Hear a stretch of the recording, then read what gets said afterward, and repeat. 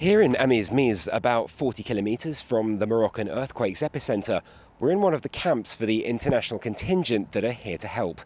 The UK, Spain, Qatar and the United Arab Emirates all have a presence in Morocco of several dozen each, working in small teams with dogs and sound detectors to try and find survivors. Now, a representative from the British contingent told us that there is a difference in construction to what has been seen elsewhere, with traditional mud bricks leaving what he called not the right survivable void. That's not leaving enough air pockets where people can survive under the debris. Even so, the teams are here to do a job and told us there is always hope. He also told us that he was grateful for the UK's close ties to Morocco that have allowed them to get into the field relatively quickly. Not so, though, for other nations that have offered aid.